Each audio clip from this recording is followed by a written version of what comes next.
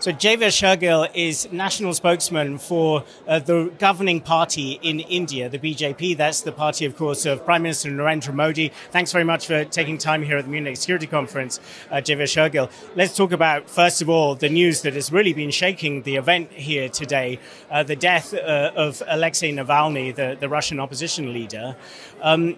India has maintained good relations with Russia for decades and also through the war over the last couple of years. When something like this happens, what goes through your mind and what goes through the kind of calculations in Delhi? Is this really a country, Russia, that you want to be doing business with? Russia, I will reiterate India's stand. Russia was, is, and will remain India's strong friend and ally. As a nation, Russia has supported India, and India in turn has supported Russia. India has also been very clear, vocal in the G20 declaration, and before that at every summit. India is on the side of the peace. India does not support any form of violence. India does not support any form of terrorism. When you talk about any particular incident changing equations in New Delhi believes in a resolution on any form of dispute and upholding the rule of law. So you say it doesn't really, like, Russia could do anything and Russia would remain a friend for India? No, I'm going to reiterate. India's foreign policy is very specific. Strategic autonomy and non-alignment. India is on the side of peace. India is not on the side of war. So if any party is on the side of war, any party is on perpetual violence, India does not stand. But as far as Russia and Ukraine are concerned, the G20 declaration, which had unanimity amongst all the member nations, stated that Russia and Ukraine should come to a unanimous solution. Yeah, so, I mean, Narendra Modi said a famous thing about the war. He said that this is not an era of war. And yet, that seems to contradict the fact that, this war is still raging, a year and a half after he said that. There's also war in the Middle East. Like, what did he mean by that statement? What did actually Narendra Modi mean? I think the Prime Minister's intent by policy and action is very clear. Look, it is beyond India's control if any particular situation is still existing, point one. Point two, what Narendra Modi ji went was, violence is not a solution. Today, our G20 theme was one earth, one family, and one future. Today is the era, the decade of capitalizing on innovation, capitalizing on progress, fighting climate change, and not to pick up guns and point it towards each other. So that's what Prime Minister Narendra Modi meant. But that message does not seem to be getting through to Vladimir Putin, right? I mean, the war is continuing. I think the larger message of peace needs to get across around the world, and India seriously hopes the Russia-Ukraine crisis or any crisis anywhere in the world is expeditiously solved. Now, right now, at this conference, there's a lot of talk about the fact that Germany and France have, alongside the UK, kind of committed to new security agreements with Ukraine, so promising to provide more weapons in the long term to Ukraine. Do you think that that is stoking the war? Do you feel that it would be better for them not to be providing those weapons? Look, India is not in the habit of handing out certificates on a particular policy stand of EU. The issue is EU and any other nation needs to ask a specific question and a simple question. What would it take to stop the war? Would it take the pressure to bring both sides on the table? Or would it help to supply more guns? That's the question EU or any nation taking any particular side in this particular crisis needs to ask themselves. Many countries in the global south do claim that that is kind of pouring fuel on the fire. What's your thought? No, India's stand is very specific. I think India, the solution is not to throw fuel in the fire. Solution is to ensure both sides come on the table to discuss. Whether it means any form of pressure, whether it means persuasion, whether it means humanitarian efforts, whether it means to use soft diplomacy. So we should focus on that. And is India doing anything towards Russia? Is Narendra Modi putting any pressure on Vladimir Putin to take those sort of steps, those diplomatic steps? The Prime Minister has been very vocal during the crisis. Prime Minister has appealed for peace from both sides. On one hand, if we are talking to Russia, on the other hand, we are equally providing humanitarian assistance to Ukraine. India has supplied more than 10,000 kgs of material to Ukraine for humanitarian aid. India is the reason that we have friends on both sides, that Indian citizens could be safely evacuated, the students, during the crisis. And I think Prime Minister Modi's appeal that this is not the era of war will be heard by all sides and the world will be a better place tomorrow.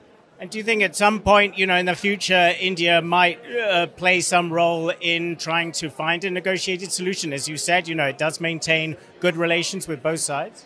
Absolutely. I think the India's strength, it's its foreign policy of strategic autonomy and non-alignment. India can and has act as the perfect bridge. India can act as a catalyst to bring both sides on the table. And definitely, India has a potential. India never interferes in any country's internal affairs. Neither India allows any country to interfere in India's affairs. But if tomorrow both the sides seek India's help, India is always there to help. So can we expect some initiative this year from India on that front? I cannot give a prediction, but India will take whatever it takes to maintain peace in the global order. Now, India's profile has been rising further and further, of course, with the stature of its economy, its diplomatic clout. It made a very credible claim last year to be the to be the leader of the global South at the G20 summit. What does India want to do with that kind of leadership? I think India's policy is very simple. India does not believe in a concentration of power. India believes in a shared power and a progress for the entire region. India is also aware that we have a very strong policy of neighborhood first. India, if it worked for Africa inclusion in G20, India is working overtime to be a net security provider in the Indo-Pacific for our island nations.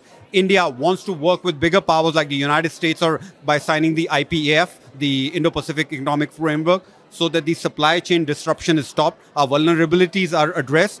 So the position India wants to India doesn't want to be a camp follower.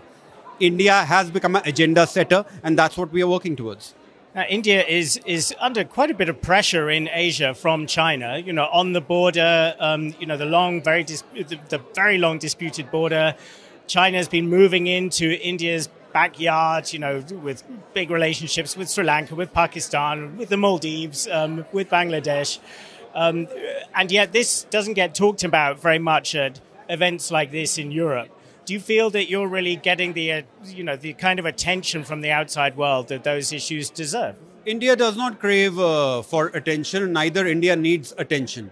India is fully capable to solve their own issues. India has the strength, the capability, the vision, the resolve, the willpower. India doesn't crave for attention from anywhere in the world. India is everybody's friend. The second point being, yes, China being China is a reality. But equal reality, India is a rising power. Despite the pandemic, today's China's growth by S&P Global Ratings is pegged at 4.6% by 2026, whereas India's growth is pegged at 7%.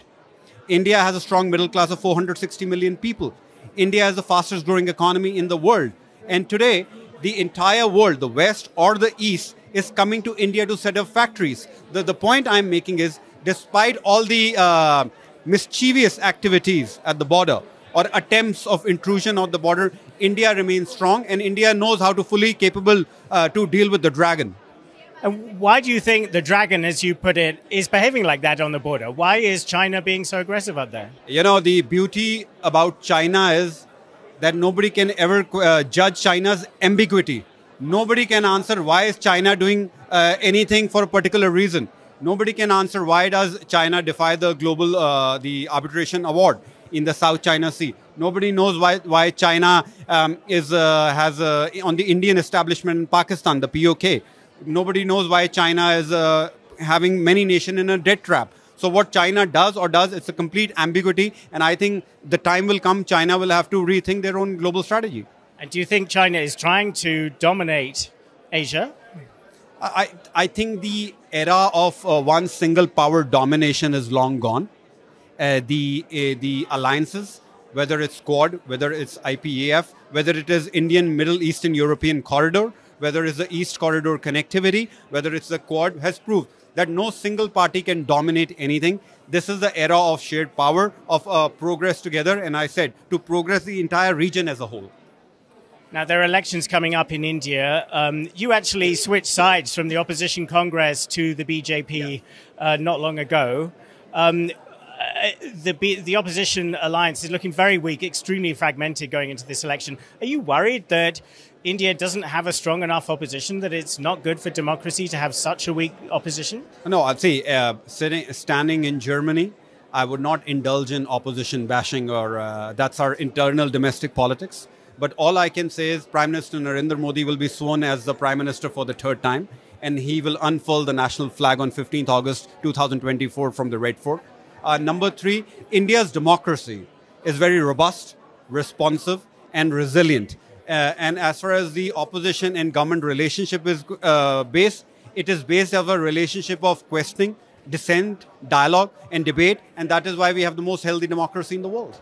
Just a very quick question. I would like to finally just get your response to the decision of the Supreme Court to strike down the electoral bond system of financing, which your party has certainly benefited from in recent years. This was deemed to be totally untransparent. What's your response to that? I think the being a lawyer myself in the Supreme Court of India, the objective of bringing in the electoral bond scheme was to deal and counter with the money laundering aspects, to counter the cash component, to counter the black money and have a channelized system through a banking channel.